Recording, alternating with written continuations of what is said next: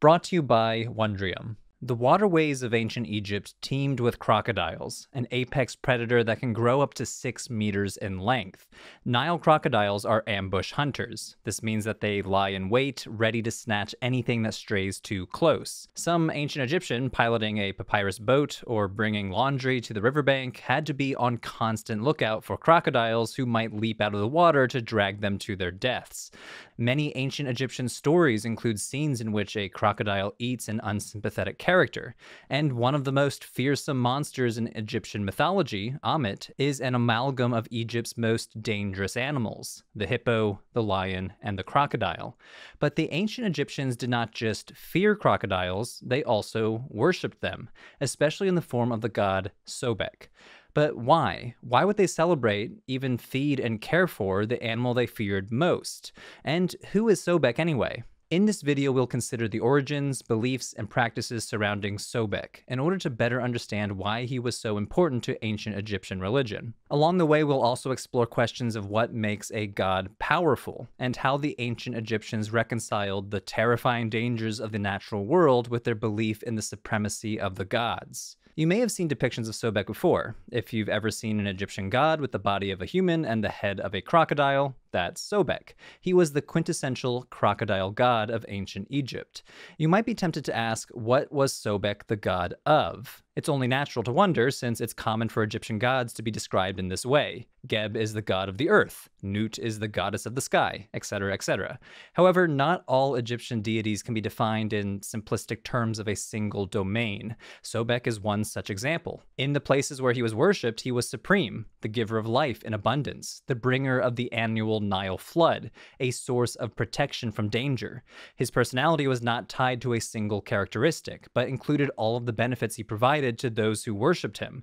Now, if you really needed to define Sobek's personality in terms of a single characteristic, it would need to be the god of appetite. Just like real-life crocodiles, Sobek would eat nearly anything he could get a hold of. In the story of the murder of Osiris, the trickster god Seth cut up his brother's body and scattered the pieces throughout Egypt.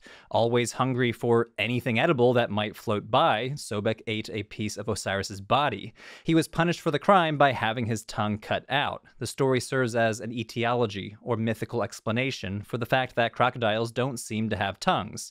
Well, technically crocodiles do have tongues. Their tongues are held to the bottoms of the mouth by a membrane and don't move freely, so ancient observers thought they didn't have one at all. The story characterizes Sobek as unable to control his hunger. Not even the gods were safe while any part of them was within range of his jaws. Meanwhile, Sobek's sexual appetites were the stuff of legend. In various funerary texts, women and goddesses literally throw themselves at Sobek. He was so virile that they simply could not resist him. One of his epithets is Neb Metu, the Lord of Semen. I would show the hieroglyph on screen, but it's explicit enough that I think YouTube would demonetize this video if I did. This is a title not many would want to ascribe to themselves today, but one which characterized Sobek to the ancient Egyptians as being especially masculine and powerful. He was also known as he who steals wives from their husbands, an epithet that almost seems to have been taken from modern meme culture. Generally, Sobek was associated with the natural world. He was responsible for the annual Nile flood, perhaps even the creator of the Nile itself. Naturally, it was assumed that his creative energies applied to procreation as well. In a sense, every crocodile in Egypt was a child of Sobek, and since there's a lot of crocodiles around, as anyone could see, he must have been very busy fathering them all. It's probably no accident that Sobek was associated with these two basic biological urges: food and sex. Aside from these appetites, his personality is something of a blank. Perhaps it could even be called reptilian.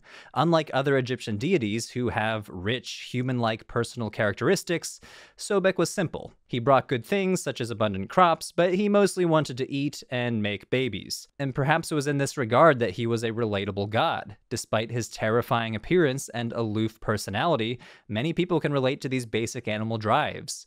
The origins of Sobek are shrouded in mystery, but he probably dates to prehistoric times. Belief in Sobek originated in the area of the Fayum Oasis, a large inland lake west of the Nile Valley, which is fed by a branch of the river. The Fayum is an area of marsh marshes and fertile farmland, cut off from the main course of river traffic along the Nile. Crocodiles were abundant there in ancient times, and the people there saw them as a symbol of the power of the natural world. As the chief god of a relatively isolated region, worship of Sobek probably flourished in local temples for centuries before his rise to prominence as a central god in the Egyptian pantheon. It may seem strange to us that the ancient Egyptians would focus so much devotion on a deadly animal whose crocodile children might be waiting in the shadows to kill and eat you at any moment, but this is actually well in line with other Egyptian beliefs. Several Egyptian gods were associated with potentially deadly animals: Sekhmet the lioness, Serket the scorpion, Wadjet the snake, and Tawaret the hippo, just to name a few. The Egyptians believed that the deadliness of these creatures is what made them powerful. A dangerous creature can become a great ally when its aggression is redirected against your enemies. The Egyptians understood the interaction between power and danger. Anything with the power to do good might also cause harm, depending on the target of its power. Sobek fits perfectly within this understanding. As a representation of the natural world and basic biological drives, he embodied both the dangers and benefits of living in a hostile environment. By worshiping him and making crocodiles into allies, the Egyptians could benefit from his powerful appetites, which they themselves shared. But the pursuit of these things can lead to danger. Understanding and addressing those dangers in the form of a god may have been a way of coping with them. The first preserved mention of Sobek comes from the pyramid texts, collections of magic spells and religious hymns carved on the inside of some pyramids, dating to the Old Kingdom. There, Sobek is identified as the son of Neat, a goddess of hunting from the Delta region. Since Sobek was known as a voracious predator, it makes sense that his mother would also be a skilled hunter. Like the Fayum, the Delta was a land of marshes and greenery. The similarity of Neat and Sobek's native habitats might help to explain their familial connection in Egyptian mythology. The pyramid texts connect Sobek with the city of Shedyet for the first time. Shedyet, later known to the Greeks as Crocodilopolis or Crocodile City, was the urban heart of the Fayum region and the center of worship for Sobek from a time before written evidence. In later times, worship of Sobek would spread to other parts of Egypt, especially the Delta and Kom Ombo in Upper Egypt. But his story begins in the Fayum. During the Middle Kingdom, specifically the 12th dynasty, the capital of Egypt was located in Ichtawi, a city near the entrance to the Fayum. The pharaohs of this period began the first of many state-run projects to increase the agricultural productivity of the Fayum region. These projects were huge even by modern standards. They involved draining marshy areas to expand cropland and building up the urban infrastructure of the entire region. As part of this large-scale land reclamation project, the pharaoh Amenemhat III built temples throughout the Fayum that focused on the worship of local deities. The largest and grandest was in the city of Shedyet at the center of the Fayum. There, Amenemhat built and expanded on earlier sites to create a huge temple to the crocodile god, complete with a pool at the center for the children of Sobek. Ancient sources describe a massive crocodile living in the temple, adorned with crowns and necklaces. In other words, a living god. This pampered crocodile was probably raised from the egg to trust humans and not harm them. Instead, it dined on meat, bread, and beer every single day, the sort of rich food that very few humans could afford to eat themselves most of the time. When the crocodile died, it was given a king's funeral. The crocodile itself was mummified and buried in a temple. Amenemhat also built a temple in the city of Jah, today known as Medinet Mahdi. The temple is ostensibly dedicated to Renenutet, a goddess of the harvest, sometimes considered the wife of Sobek, but it's her husband who gets most of the royal attention in the temple inscriptions. Amenemhat also built a pyramid near the city of Shedyet at a place now called Hawara. The mortuary cult of the king was tightly connected to the temple at Shedyet and veneration of Sobek. This explosion of religious architecture shows how prominent Sobek was in the Fayum at this time. In order to build goodwill with the people, the Middle Kingdom pharaohs unapologetically made everything about Sobek. Pharaohs also strengthened their own ties to Sobek by emphasizing his connection to Horus, the god of kingship. In texts from the Middle Kingdom onward, Sobek is identified as Horus in the Fayum. The idea seems to be that Horus, upon entering the Fayum, took on the form of Sobek, as though they were a single god in different guises. So this is some clever theological maneuvering. All of the worship of Sobek, which had been going on for millennia, also supported the king and royal government. The people of the Fayum thus became die-hard royalists simply by doing something they've always done: worshipping the crocodile.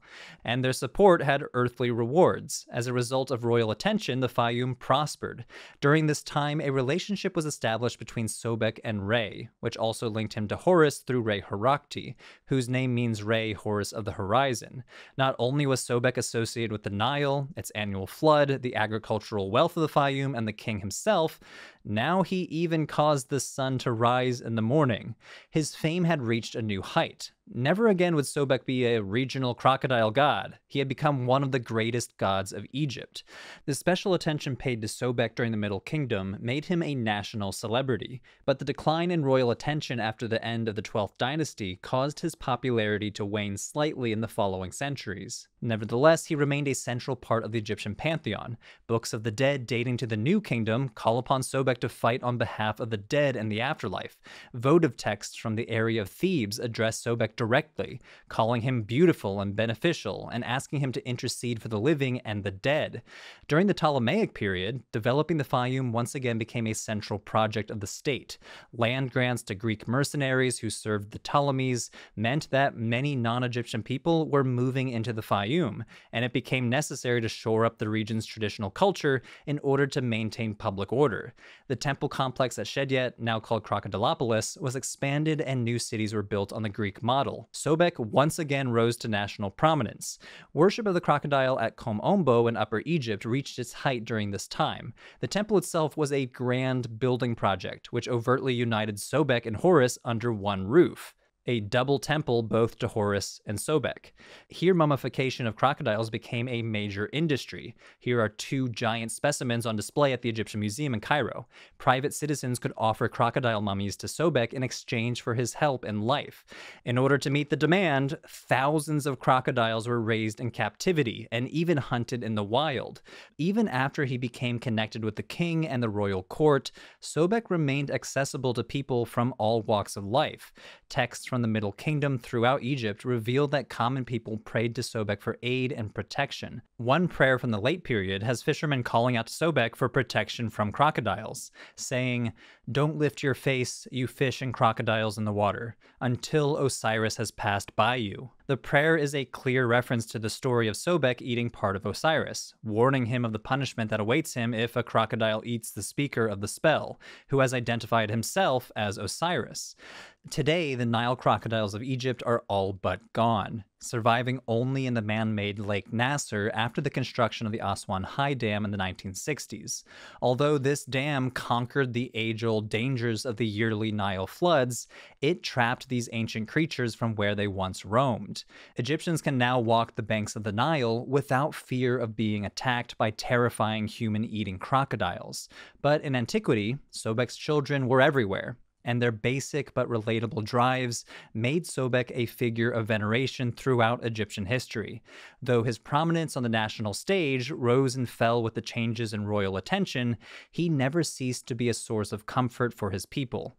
The terrible violence that crocodiles threatened was understood as one part of a dangerous natural environment, where animals could threaten a person's life and where uncontrollable natural events could mean feast or famine. Sobek was an ally to his people, who could bring his terrible power to the battle against life's uncertainties. Thanks to Wondrium for sponsoring today's video. From the folks who brought you the Great Courses Plus, Wondrium is an educational platform where you can find long and short form videos, tutorials, documentaries, and more. And if you're a fan of ancient Egypt in particular, Wondrium has a very impressive selection. For example, Wondrium offers a series on learning how to write and read ancient Egyptian hieroglyphs. It's 24 lectures long, which is almost as long as an entire college semester.